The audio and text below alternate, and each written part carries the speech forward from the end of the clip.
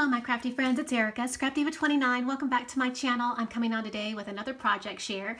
I had purchased this stamp and die set from Michaels, this unicorn set. It's a Recollections brand. And then I also had picked up this Sizzix die from Hobby Lobby. I believe it was last week.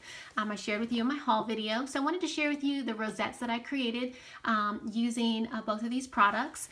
This is what that Sizzix die looks like. If you didn't see my haul video, it comes with this die right here.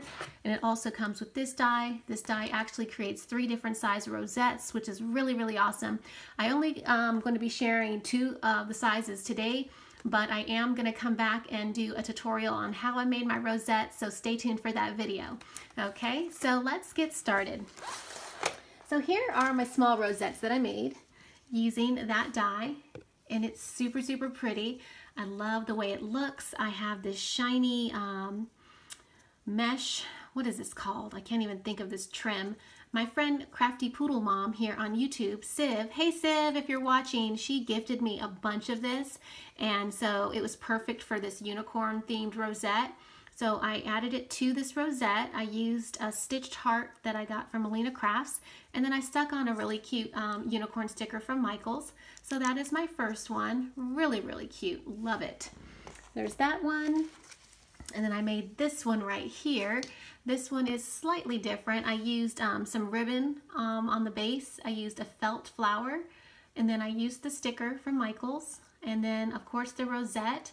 And then on the inside of the rosette, I have it layered with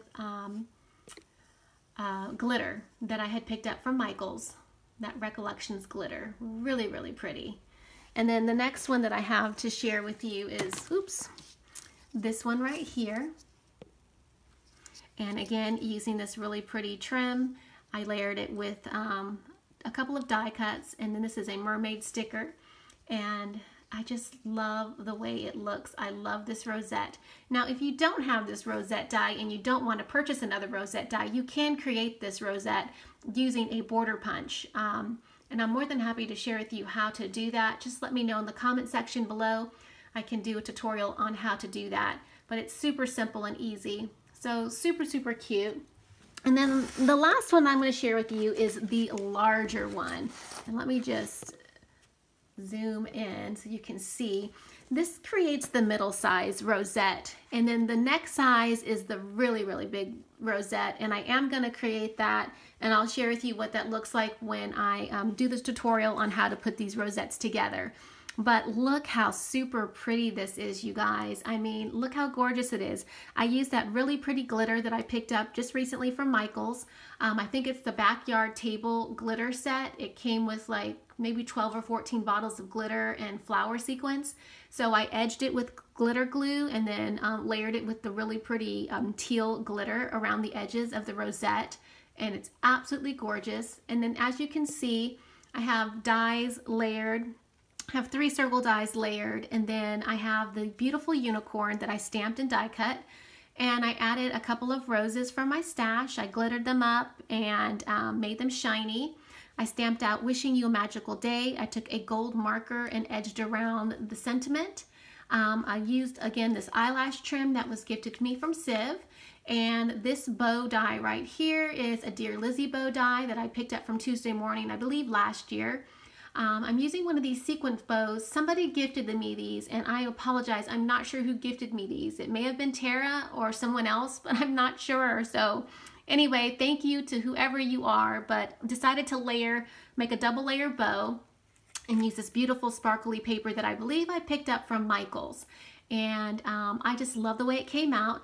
And then on the top, I did add my pretty trim that I recently picked up from Hobby Lobby. And I just layered it like that, and it creates a little handle so that this person that I gifted to can hang it up on their wall like that. So I just thought that was a really great idea. I'll try to zoom out just a little bit so you can see it a little bit better. But that was my intentions of adding this pretty ribbon up here so that the recipient could hang it in their craft room. I thought this would be really nice. And then on the back of the rosette, I just layered it with a stitched circle rosette, and then this one right here, and I just did my handmade stamp to finish off the back. but no one's really going to look at the back because if they hang it on their wall, it'll just look like that. But it's just a nice keepsake for me, and whoever I give it to, hopefully they will be able to hang it up and enjoy it. I thought it was super cute, and it goes along with the whole unicorn theme that I've been doing. And that is it, you guys. That is my project share for today. Please like this video, share it, leave a comment. If you have any questions, of course, just leave it in the comment section below. Check the description box for more information on today's video on products that I used. Thanks for watching, and I'll see you guys in my next video. Bye for now.